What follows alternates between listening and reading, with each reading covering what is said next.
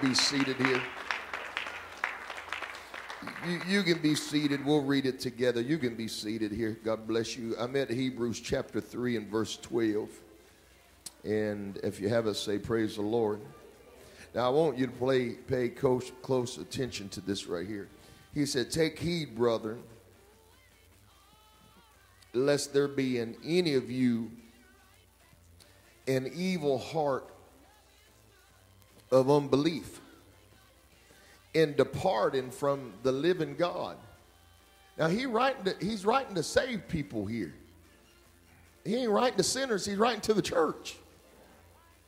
So it's possible to be on fire for the Lord and sold out, and things happen, and you move from having faith to a position of unbelief. You say, how can it happens all the time? And Lord, help me to stay on track tonight, but I think what happens is people jump out too early. They don't allow God to finish what he's doing. And so in the worst time, you jump out and say, God's let me down, when he's not finished. If you just stay right there, you'll have a testimony of look what the Lord has done.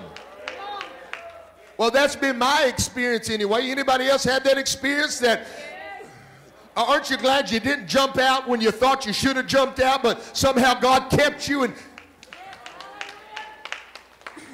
and departed from the living God? I love that right there. But let me move on. Verse 13, but exhort one another daily, encourage one another daily, strengthen one another daily, while it is called today, lest any of you be hardened, hardened through the deceitfulness of sin. You see that? So it's possible for me as a pastor to become hard, my heart to become hard. For isn't it true that it's possible for all of us, according to the word, for our hearts to become hard and calloused? I'll be honest with you, there's been seasons in my life where I was like that.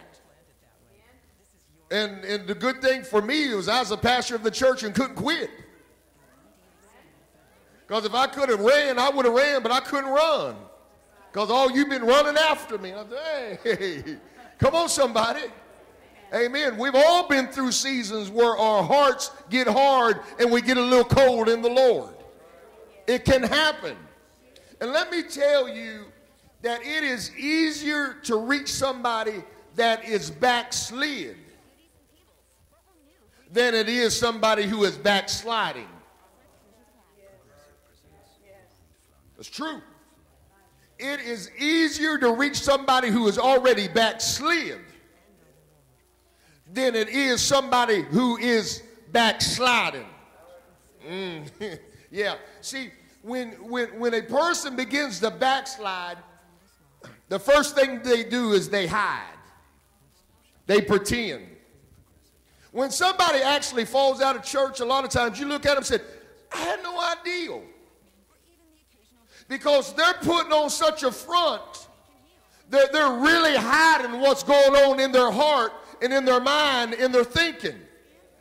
When we come together, everybody praise the Lord. Everybody, how are you? Oh, I'm doing great, doing wonderful, everything. And the whole time you're dying on the inside. Things are happening outside of church. That we pretend that everything's going all right in our life. So they don't reveal really what's in their heart. Hello, somebody. They really don't reveal. And I want you to hear this. What's in your heart will eventually come out. You can't hide it forever. It will come out. Or hear me.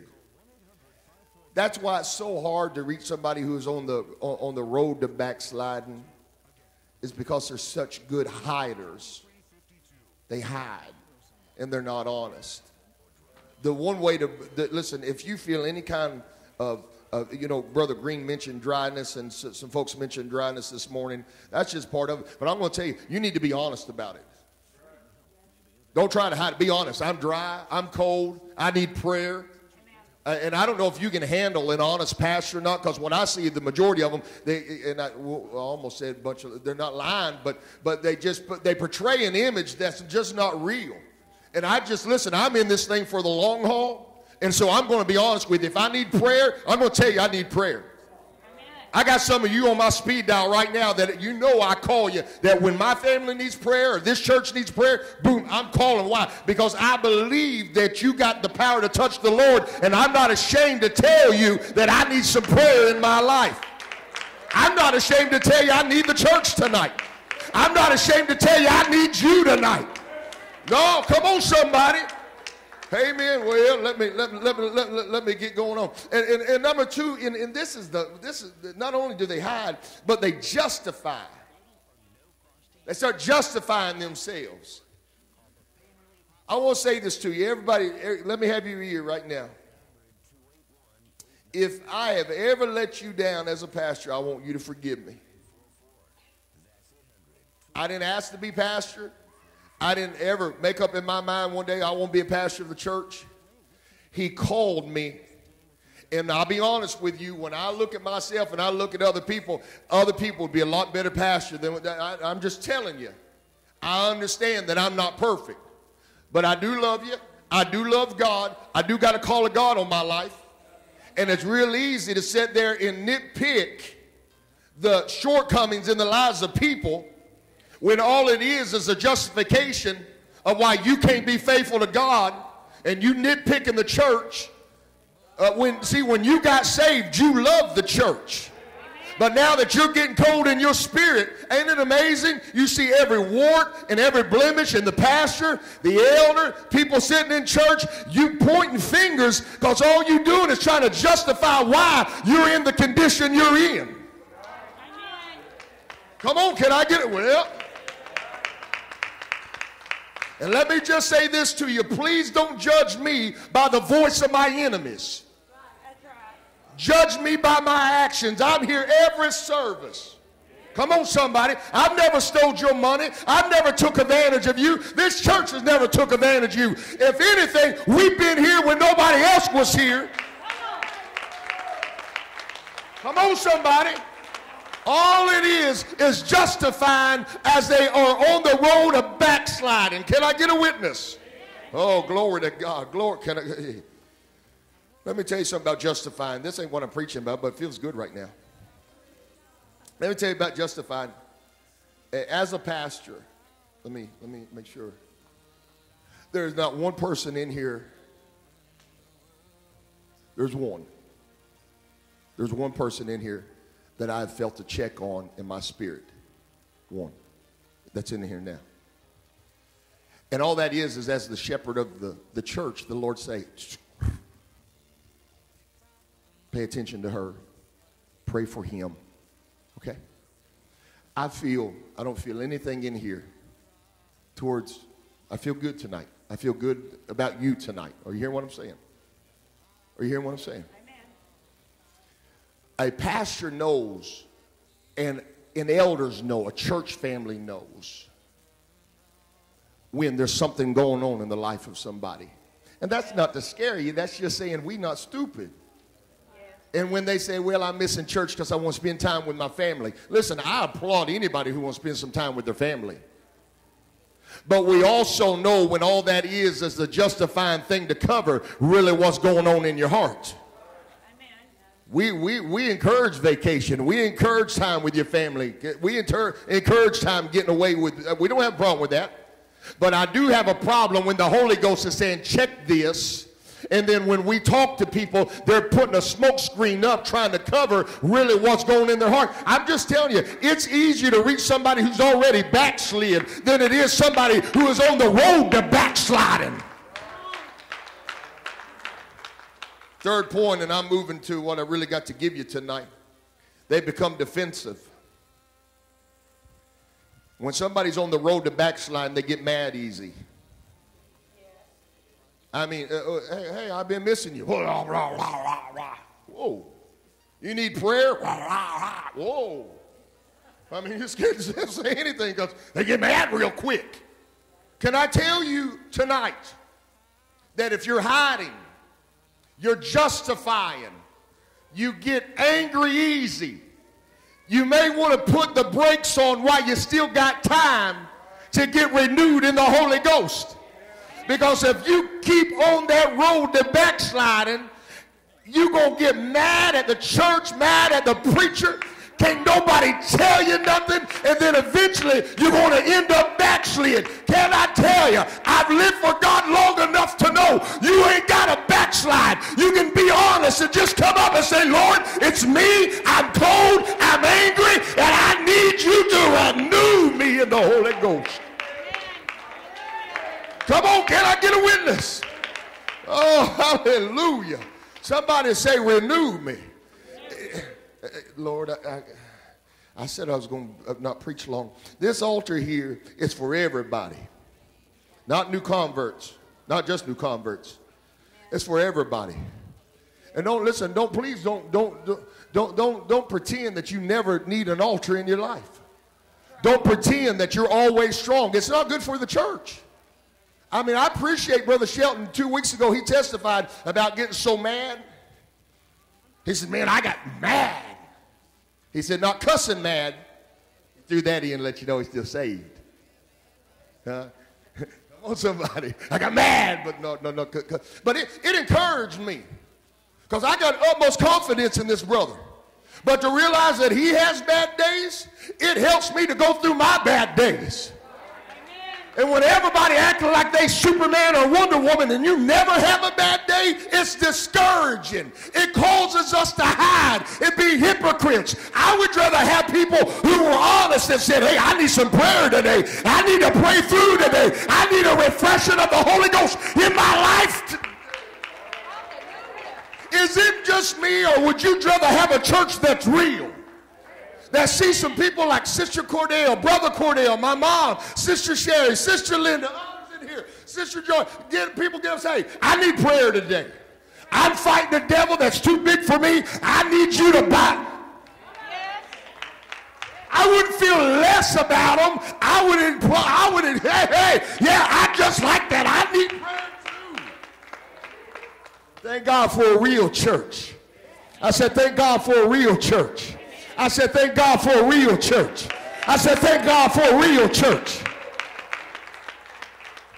Let me give you this. And man, that took too long. My introduction right there took too long. Let me read this to you. Nevertheless, I have somewhat against thee. This is to the Ephesian church, or the church in Ephesus.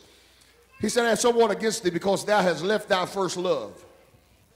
Remember from whence thou art fallen, and repent, do thy first works, or else I will come unto thee quickly and remove thy candlestick out of this place, except thou repent. So here, their heart has got cold. They've left their first love. So, I'm not for sure if they're completely backslid or on the road to backsliding, but the bottom line is they need a fresh touch of the Lord. Can I get a witness? Now, and see, and how many of you would testify with me that when you get saved, the first thing that comes into your life is a love for the house of God, a love for preaching, a love for the people of God. There's a love there. I'm glad to be here. I'm glad to be in the house of God. I love every one of you, and glory to God. And there's something about love. It covers a multitude of sin.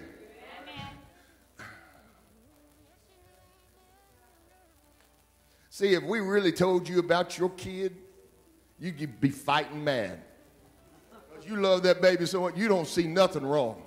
And they can be 45 years old. My mom, listen, Mom, you say something bad about me, my mom, I don't see that. He's a good kid. Yeah, she loved me. There's something about love. Come on, somebody. And we got to be like that in this church. Okay, let me help you here. Now, he said to test to see if you're in the faith. I just want to give you a couple of things. This has got to be there. Don't let your heart grow cold. Don't backslide. This is no time to get indifferent with the things of the Lord. This is a time to keep a fresh fire in us and to be honest with God. I think that's the key, is being honest. I think a lot of things would be diverted if we could just be honest. Just be honest.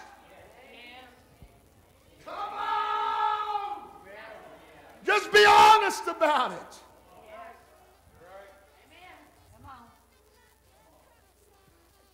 Man, I'm trying to get out of here. I'm hungry. I got chili dogs waiting on me. I'm hungry. But I keep feeling the preacher on me. It is a terrible thing when you have more honesty in an AA meeting than you could have in the house of God.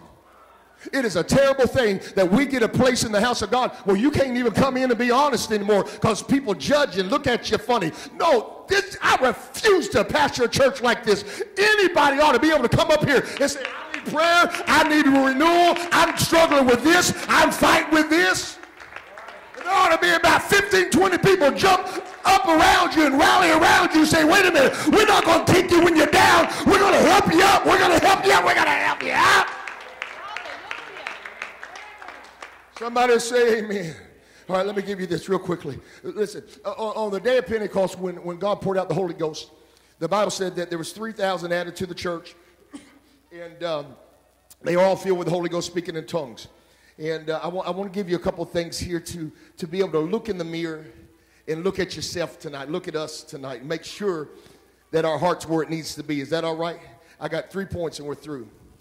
Number one, the Bible said, and all the believers devoted themselves to the apostles' teaching and to fellowship, to sharing in meals, including the Lord's Supper, and to prayer. They committed themselves to the apostolic doctrine. So when they got saved, the first thing that happened in their life is they loved the Word of God. And all of you can testify, if you've ever been saved, there was a time that you really loved preaching, you loved the Word of God. I want to ask you tonight, do you still love the Word? Don't answer. Do you still love the Word? Do you still love preaching? Do you still? Because if you're losing that, then maybe you've left your first love and you need to come back and get renewed in the Spirit of the Lord. Because when we first got saved, we loved the Word of God. We love preaching. We love having church. Can I get a witness? And then the Bible said, and all the believers met together in one place and shared everything they had.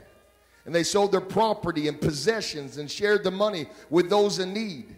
Point number two, there was a spirit of giving that came on them. I need you to hear this. I have seen people that when they get cold in their heart, so does their giving. If your giving has changed and you're not paying your tithing anymore and you're not sowing your offerings anymore, I'm telling you now as your pastor that over the years I have learned that is a symptom of being on the road to backsliding.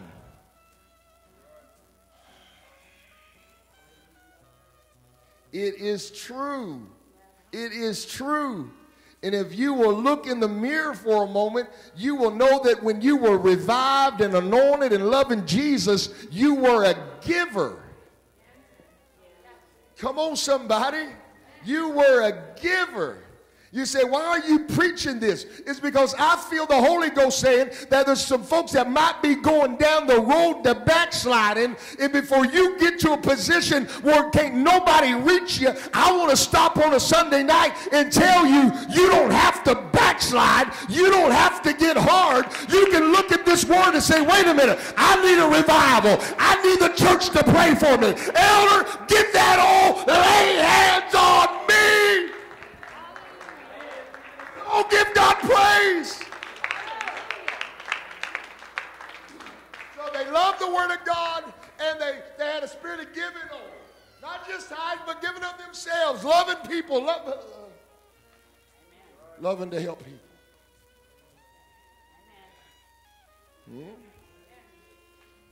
The Bible said, and they worshiped together at the temple each day. I love that. They was in the temple every day. I love that. Not in my time, I don't believe. I was born in 69. I don't believe in my time. But there was a time, I hear, where the church doors were open all the time. Is that true? That any day, hour of the day, you could come into the church and it's open. Now, I know it's hard to do today. You got so many thieves, they'll steal from the church now. You know what I'm saying? And used to the church and the pastor and people had reverence and fear. Come on, somebody. But I love that. I love that daily. Every day they was in the temple and in the homes. Amen. doing the Lord's Supper, sharing their meals with great joy and generosity. In other words, they loved coming together and worshiping God. They enjoyed having church. And can I tell you that number one, loving God's word and having a spirit of giving on you and enjoying coming to the house of God.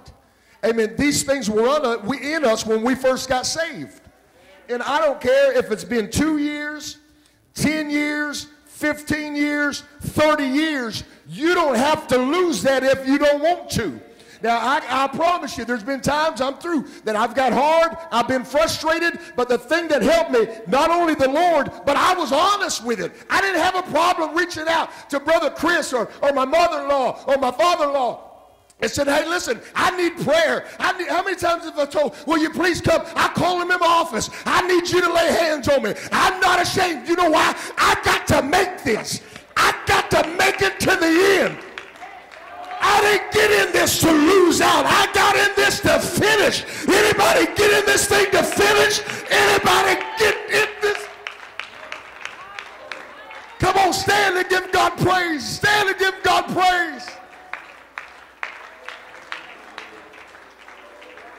You ain't got to lose this. You don't have to backslide. No, put the brakes on it. Make a U-turn.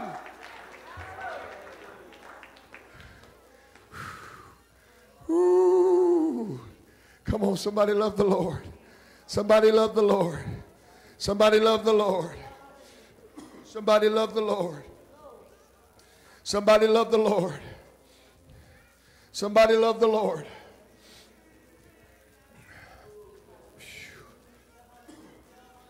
Woo!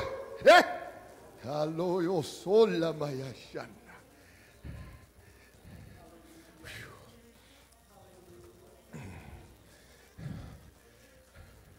What did the scripture say? Judge not, lest you be judged.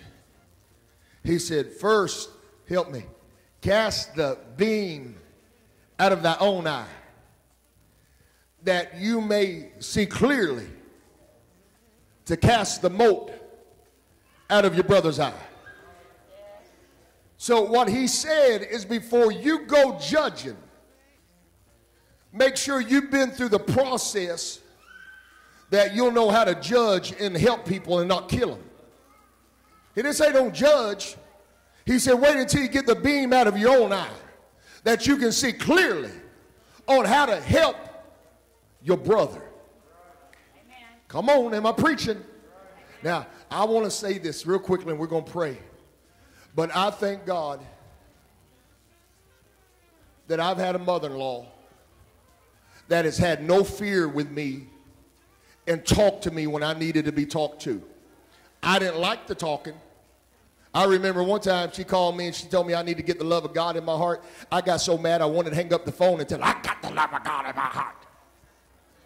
I got the love of God. She loved me. And I'm going to tell you, no, I'm being serious. I thank God for someone who would get in my face and say, you know that ain't right. I know it, I know. And I'm telling you tonight, I thank God that's more valuable than anything else in my life. Money, no. Having somebody who would look me in the face. And can I tell you, elders, Brother Chris, you've been through the process. You know how to judge and help people. Brother Shelton, you've been through the process. I trust you guys. If we had to have counseling, I would trust these guys to counsel anybody. I'm telling these elders right now, and I'm not just talking to the men, I'm talking to the women. It is our responsibility to get in some people's faces and with love. You know what I'm saying when I say this? And say, listen, I'm worried about you. I don't like what I'm seeing. Come let me pray with you. And I'm going to tell you, and in our spirit right here, every one of us, you might get mad like I get mad. You may stomp your feet and hang up your telephone. But if you got any Holy Ghost in you at all, amen, you'll come to your senses and say, wait a minute, that man loves me, that woman loves me, that church loves me. Wait a minute. Come on.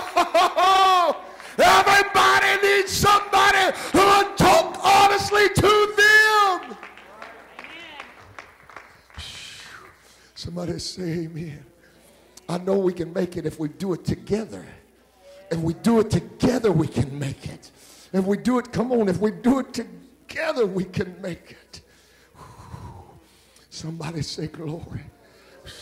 I tell you what, if you don't mind, I'd rather do this tonight. If you don't mind, it felt so good this morning, I want to do it tonight. I'd like for you to reach over with another brother, and I'd just like for you guys to pray one for another, and maybe a sister, reach over and find another sister. You can get out of your pew, amen, and find someone and love somebody, and amen. And we this ain't no time to rebuke. This is just a showing of love, and come on, together we can do this. And I'm going to tell you, if I was a young person in here, and I'm talking about with the Lord, I'd find me an elder and say, please talk to me. Talk to me. Be honest with me. Don't you listen, I got to have you in my life to make it. I got to have you in my life I can't do this. I need the pastor. I need the elders in my life. I need, oh God, I need a church family.